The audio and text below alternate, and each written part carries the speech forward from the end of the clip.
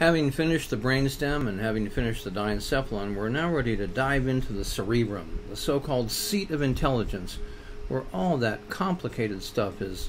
Your memories, your emotions, your personality, all of your thinking, well, the very little amount of thinking that you do anyway.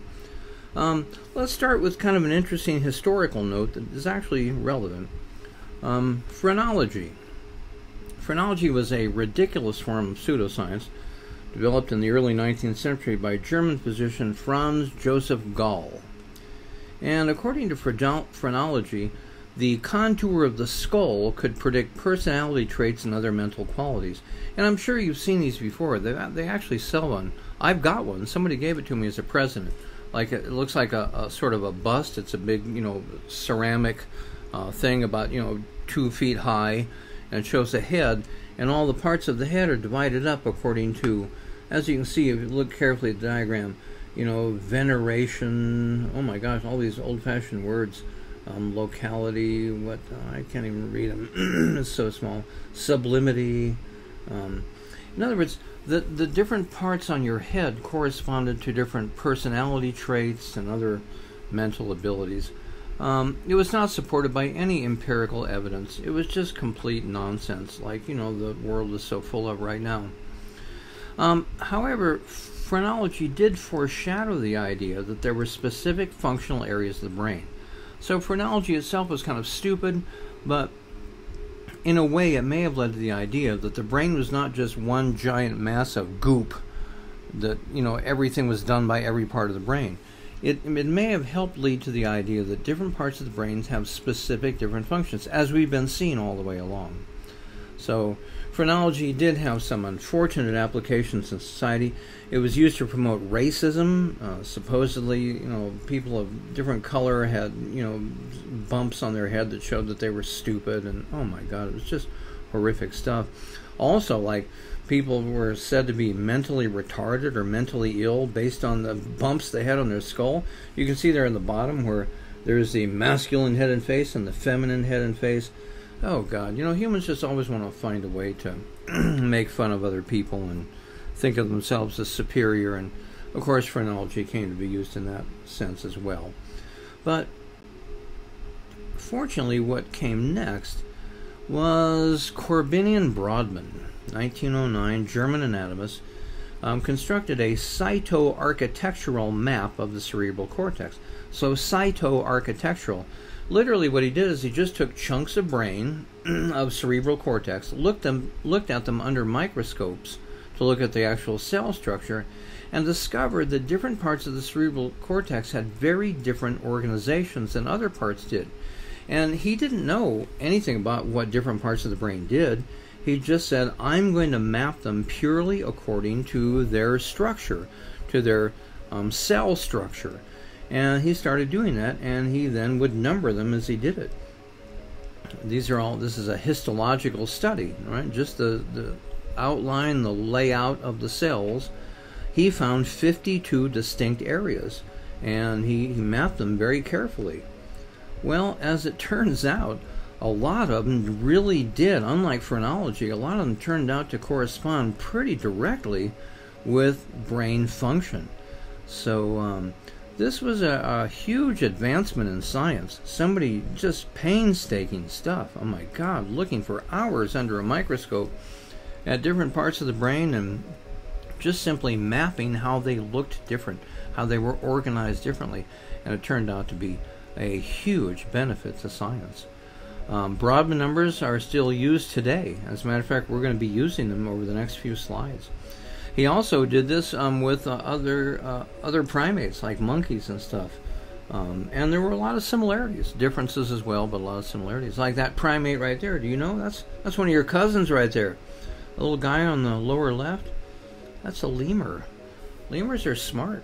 Lemurs have big brains like we do, and they're organized in a lot the same ways. So animals are smart, okay? Don't ever think they're not. Okay, let's look at the cerebral cortex. It embodies the conscious mind. It's where you're thinking. It's where you have self-awareness right now, where you're daydreaming, all right? Where you're thinking all those dirty thoughts. It's the outermost portion of the cerebrum. generally composed of 6 layers, total of 2 to 5 millimeters thick. So 2 to 5 millimeters, remember, that's not much at all. The width of my index fingernail is 10 millimeters, so that's half the width of my index fingernail. That's not very thick at all. But 6 relatively distinct layers, not everywhere, it differs from one part to another, but overall, in general, 6 layers. That's the kind of thing that Corbinian and Brodmann was looking at, was the arrangement, the thickness, and so on of those different layers. Cortex in Latin means the bark of the tree. Because the cerebral cortex is very thin, it's basically like an outer layer that's on top of all the white matter. You can almost peel it off like you peel off the bark of a tree.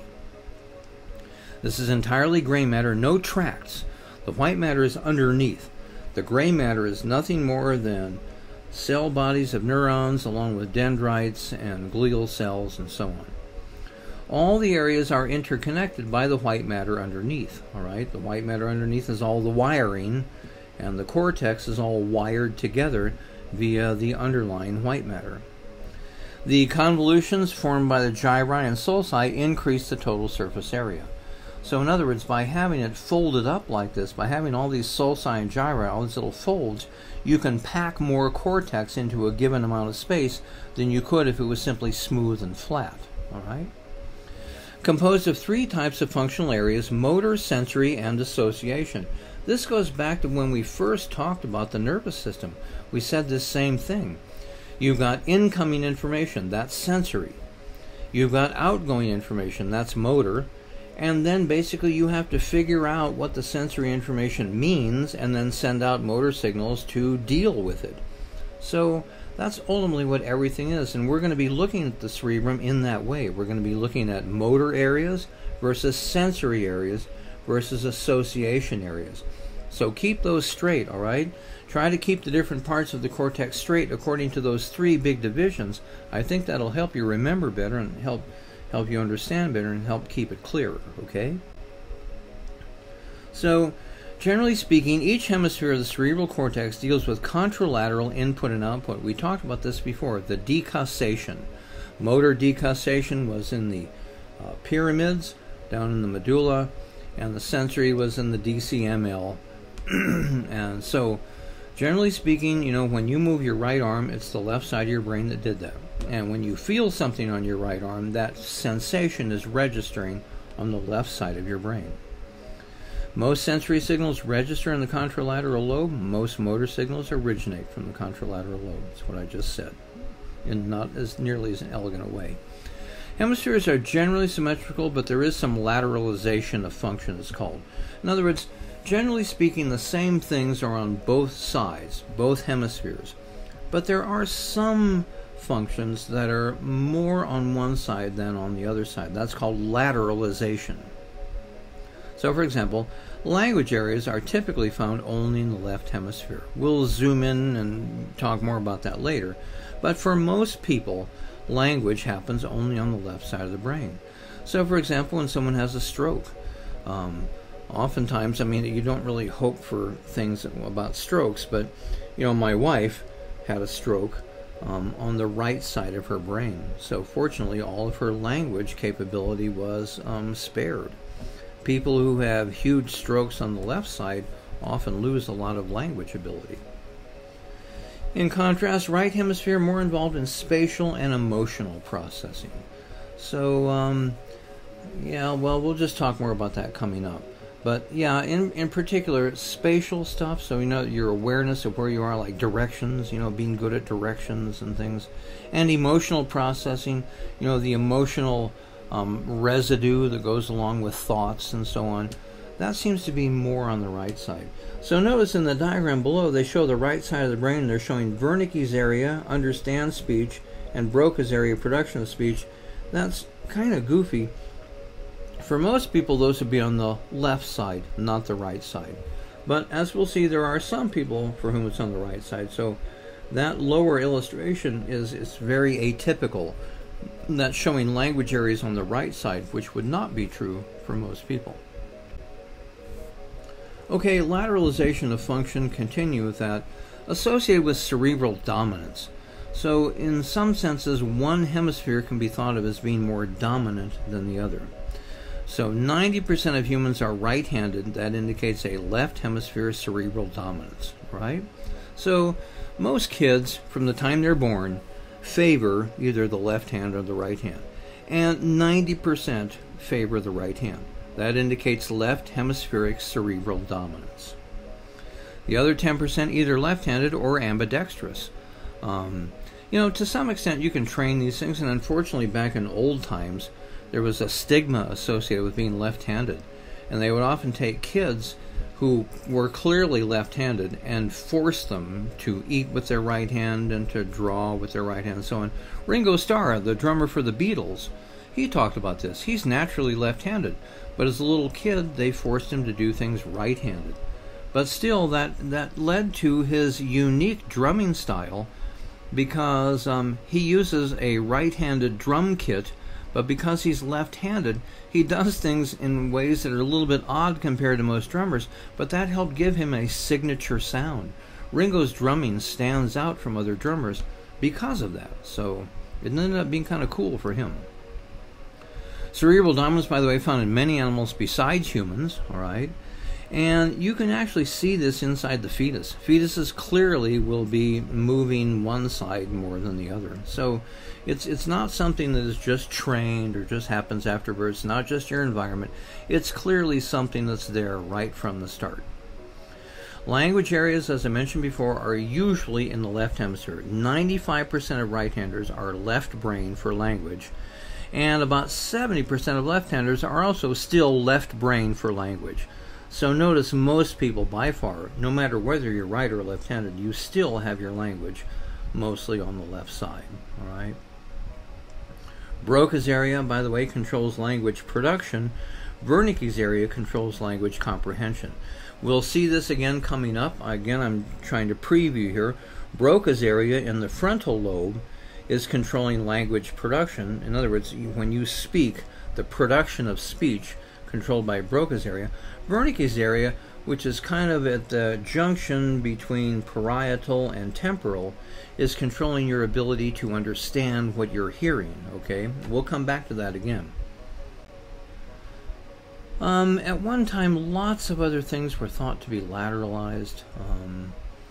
Evidence that emotions and spatial perceptions, I mentioned before, are typically more specialized in the right hemisphere. So some of that is true, but research has shown that most of the right brain, left brain stuff in pop psychology has no empirical basis.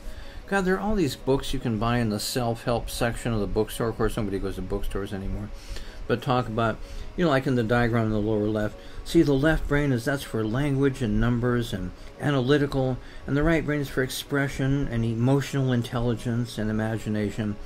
A lot of that's just garbage.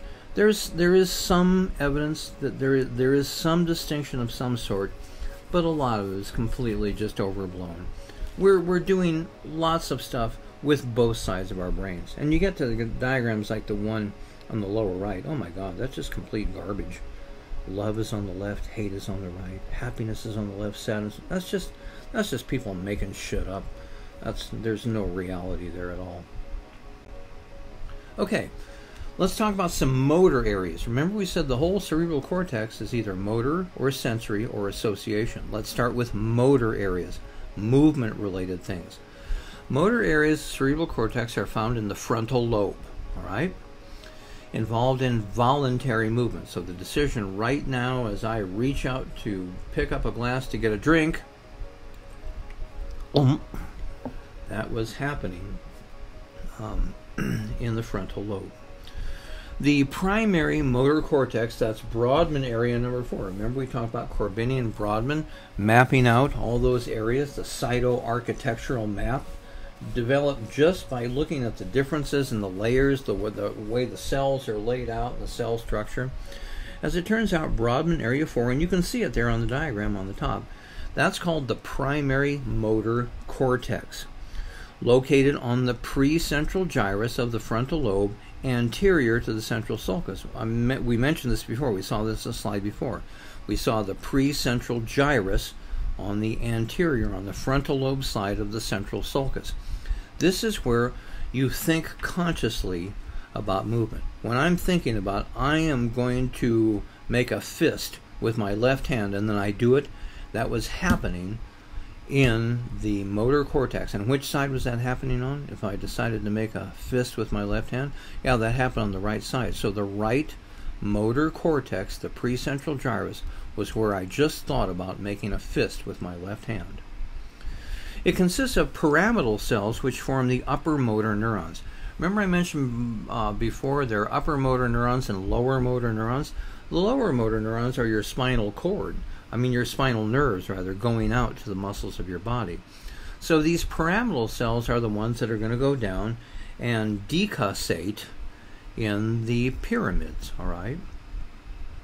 Now, the motor homunculus, homunculus Latin for little man, represents a somatotopy, a point-to-point correspondence with the areas of the body innervated by the contralateral motor fibers of the spinal nerves. Boy, there was a lot in that sentence, wasn't there? Let's try to deconstruct it. So, there you see in the diagram, you can see the primary motor cortex on the left side, okay? That's where you're consciously thinking about movement.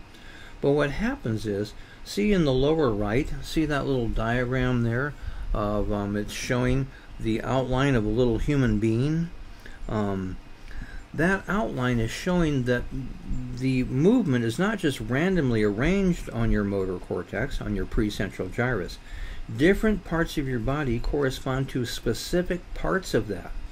So that's the kind of thing like you see, and there was that, what was it, an Orbit commercial, I think, where the brain surgeon is booking his travel, and he's like sticking electrodes into the patient on the table and causing the guy to type on the keyboard. You can't really do something quite that sophisticated, but it really is true. Like if you were to stick an electrode into the motor cortex that corresponded to somebody's, upper left arm, their upper left arm would actually move, all right? Because that's what's going on. Notice that the homunculus, there's a lot of the cortex devoted to the face and to the hands, but hardly any devoted like to your back or like to your thighs.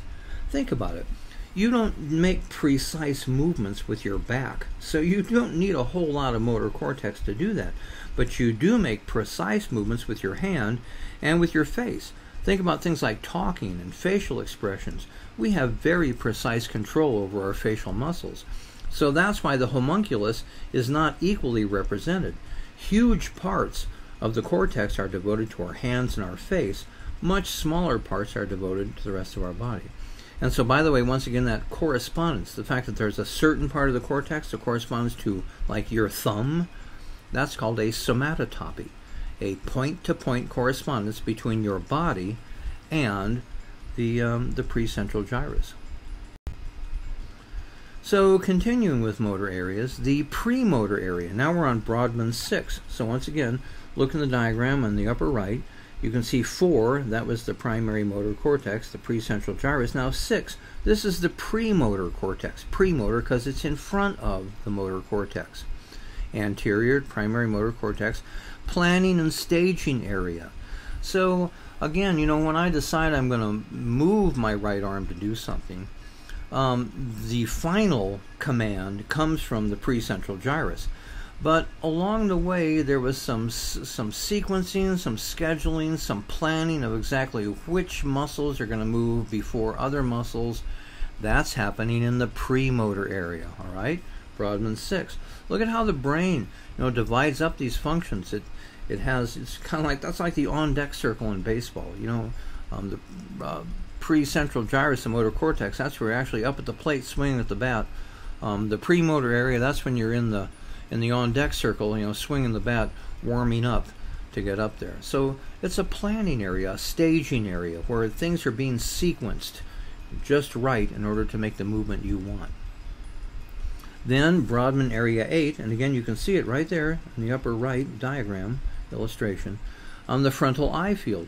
Anterior to the premotor cortex controls voluntary eye movements. So remember the superior and inferior colliculi and the tectum of the midbrain, those were the startle reflex. That's where you involuntarily oriented to some threatening stimulus in your environment. Here is where, if I decide I am now going to look over to my left and I do it, that sequencing, that staging area was the frontal eye field. That's where the planning was done for the precise movement of my eyes. See, isn't it cool? Look at all these motor areas. Look how they're all working together. Let's move on then to sensory areas. The primary somatosensory cortex, Brodmann areas 1, 2, and 3. So look again there on the diagram, 1, 2, and 3. These are on the postcentral gyrus. They're on the parietal lobe posterior to the central sulcus. This is input from the tactile receptors all over the body, all of our skin senses. So again, pain, pressure, temperature, itch, stretch, all those skin senses are registering here, all right? That's where they all come in. Important for tactile spatial discrimination, all right? It's important to know exactly where something is touching you, so you can, scratch it in the right place, okay? Somebody's scratching your back, no, lower to the left. That's spatial discrimination, okay? And just as there is a motor homunculus, there is a sensory homunculus. That represents, again, a somatotopy, a point-to-point correspondence with the areas of the body represented by the contralateral sensory fibers or spinal nerves. So what that means is when somebody touches a particular part on your right forearm, that's going to register at a very particular location of the left somatosensory cortex, all right?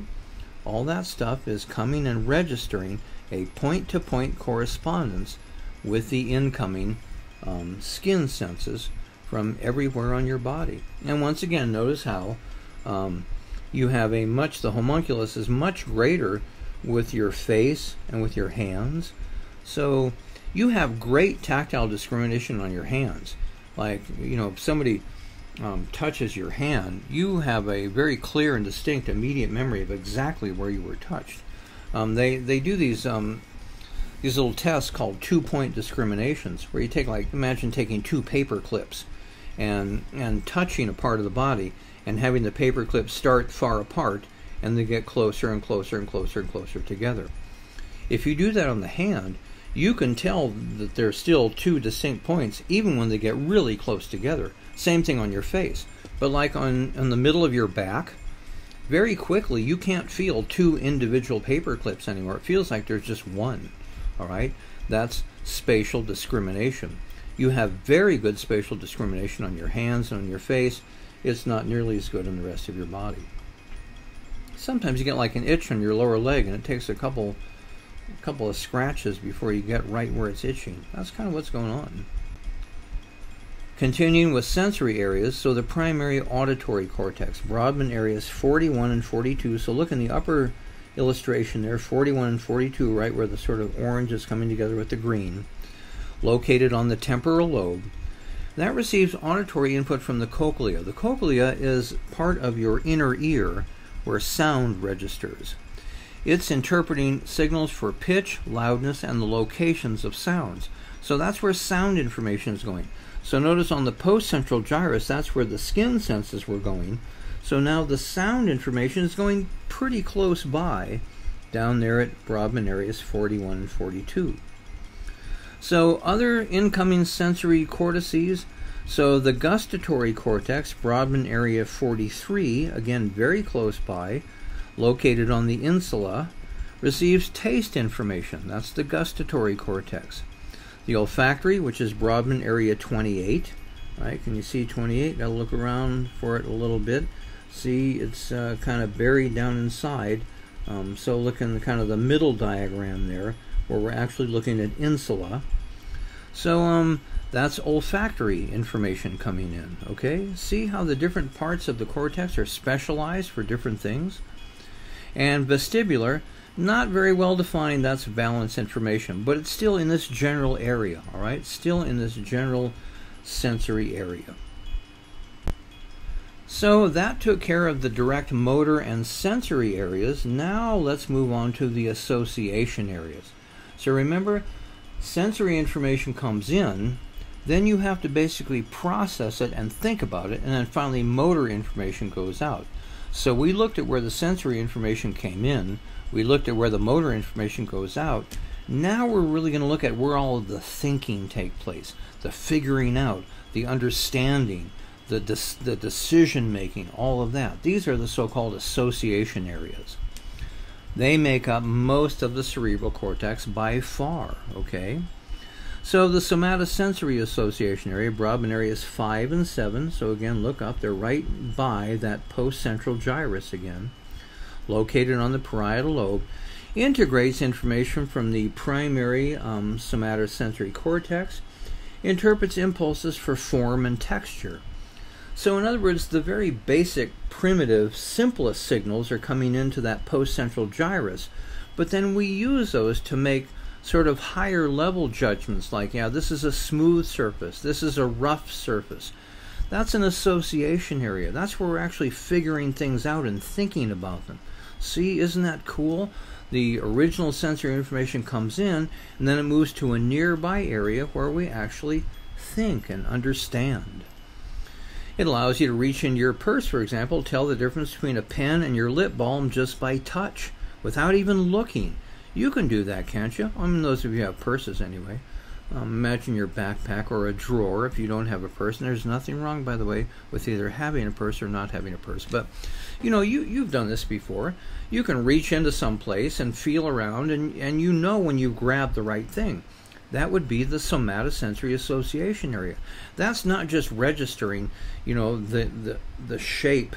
It's not just registering simple sensory inputs. It's putting all the simple sensory inputs together and merging them into an overall sense of the shape and the texture and all that kind of stuff. That's actually thinking, okay? Then the visual association area. So we saw somatosensory association, now visual. Brodmann areas 18 and 19. So again, look in the diagrams there. You can see in the top diagram and in the bottom. Notice, where are those? Those are back on the occipital lobe. Remember, the occipital lobe is the visual area of your brain. That is where visual information all registers and where we think about what we're seeing. All right? Located on the occipital lobe, integrates information from the primary visual cortex. Okay? So all that information coming in from your eyes, all right, it's in primitive raw form, and then it goes here to the visual association area where we figure out what it is we're actually seeing, okay? It allows you, for example, to tell the difference between a fork and a spoon just by looking. You don't have to actually feel it. You can tell that a spoon and a fork look different. That's a visual association. Or to see familiar shapes in the clouds, you know, when you and your friends look at the clouds and, ooh, look, it's Godzilla, you know, holding a fork and eating a piece of pumpkin pie. Or when you look at the rabbit and you can see, look at the moon, rather, and you see the rabbit holding the bag of carrots. See, isn't that obvious? I don't know why people talk about a man in the moon. It's obviously a rabbit holding a bag of carrots. I remember I told my kids about that when they were still really young. And now when people talk about the man on the moon, they go, I don't see a man. I see a rabbit holding a bag of carrots. And other people say, you're crazy. And then my kids point it out, and other people go, whoa, you're right. It's a rabbit holding a bag of carrots. And there you go. This would be potentially confusing. Whoa. It's a spork. But still, your visual association area figures out, damn, looks like kind of a fork and a spoon. Let's call it a spork. Better than a foon. All right, continuing with association areas. The facial recognition area. So for humans, recognizing faces is such a huge part, is so important to us, and it actually is important to other animals as well. A lot of studies have shown, like ravens, which are pretty smart birds, ravens recognize people. If they see you and a bunch of times and then they don't see you for a while and then you come back again, they recognize that it's you. So it's not just humans that have a facial recognition area. Brodmann areas 20, 21, and 37. Look on the brain, look around. You can see in the lower one, you can see 37 standing out there. You can see 20, 21. So this is where you take information, for simple visual information, and you put it together and you go, oh my God, that's my ex-girlfriend. I better quick walk the other way. Located on the temporal lobe, stores information about faces. usually more active in the non-dominant hemisphere. Here's a little bit of actual lateralization, all right? This tends to be more active on your non-dominant side. It allows you to recognize people you know or you've seen before, all right? So that, again, think in terms of survival. Again, it's important to know, whether or not someone approaching you tonight is a stranger or someone you know, or your ex-girlfriend. In that case, she might be coming to kill you. You never know. Visual agnosia, inability to recognize familiar objects. So sometimes after a stroke or after brain trauma, people lose their ability to recognize familiar things. That's called visual agnosia. Results from damage to the visual association area. Prosopagnosia is the inability to recognize familiar faces. And it also results from damage, in this case, not specifically facial, not just visual. So look at the bottom left there, cool diagram. This is the kind of thing they use to help diagnose visual agnosia. So you can see the responses A and B of two people who had visual agnosia looking at these things and trying to figure out what they are. And the person looking at an acorn says it's a coconut. Looking at an octopus, they say it's a spider. They didn't know what the hell the volcano thing was. I'm not sure I would either. They look at a harmonica and say it's a cash register. Can't you see how there's sort of a similarity there? I mean, you can tell, you know what it is, but can't you see how, if there were damage, you would see those things as similar? A coconut and an acorn are kind of similar. A spider and an octopus. Then look at the person on the right, just slightly different things. A pretzel, they say, is a snake. Harmonica is a stereo or a computer. A mushroom is a lamp. And the octopus is a bug. That's visual agnosia. You still have, some parts are still partly working. It's just you can't narrow them down anymore. And then prosopagnosia.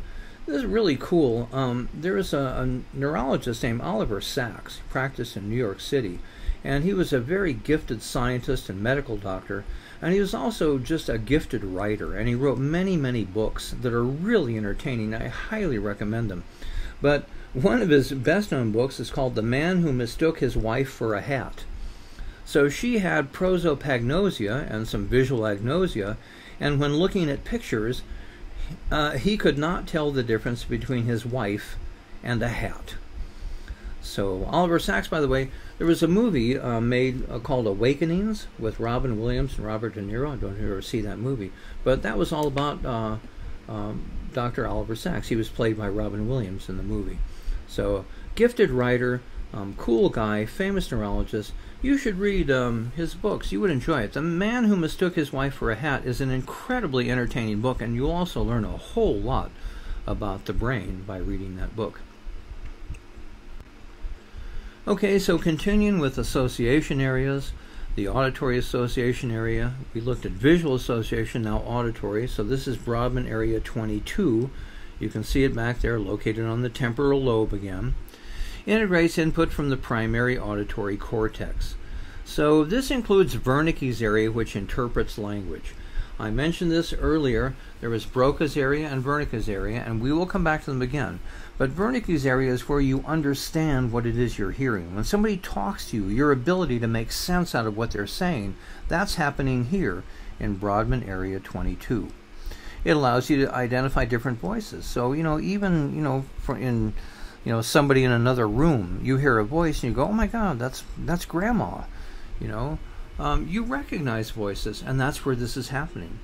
Or to tell the difference between thunder and a jet airplane. Both of them make kind of a rumbling noise in the sky, but normally you can tell the difference between those two. That's your auditory association area, being able to identify distinct sounds that you've experienced before. Auditory agnosia is the inability to recognize familiar sounds, just like we saw with visual agnosia. Auditory verbal agnosia, inability to understand speech. And boy, that would be a hard thing to deal with, wouldn't it? We'll talk more about that coming up in later slides. Alexia, inability to understand written words. And amusia, inability to recognize or reproduce musical tones. So in some cases, we say they're tone deaf. That may be problems with their auditory association area. They simply can't tell the difference between different tones. And alexia, a language disorder, along with verbal agnosia. So just to show, this is a place I go at the Grand Canyon every year. Spectacular place, but it's funny, one of the things about being out in an area this remote, this is not anywhere near where most people go. Most people go to the north or the south rim. Those are around mile 90. This is out around mile 145. You can only get here by four-wheel drive road. You'll need a good map. GPS isn't reliable. There's no cell coverage here. But one of the things, it sounds crazy, but when we're in the city, when we're in civilization, we hear so many sounds. We don't realize all the background noise in our lives. But you get to a place like this, it is absolutely quiet. There is absolutely no sound except basically the wind and your own body movements. And sometimes, it's funny, I'll be out at a place like this. Here you can see a big thunderstorm coming in. And thunderstorms here are potentially a little bit dangerous because of all the lightning. If you're up on a high point like I'm on right now, I'm as high as those big high points you see in the distance, you kind of stand out for lightning. So if there's a lightning storm, you need to take cover. So sometimes when I'm out there and I hear a rumble in the distance, I find myself thinking, wait, was that a jet plane or was that a thunderstorm? It can actually be hard to tell for a little bit. So see, visual or auditory association area, once again, can turn out to be a survival type of thing.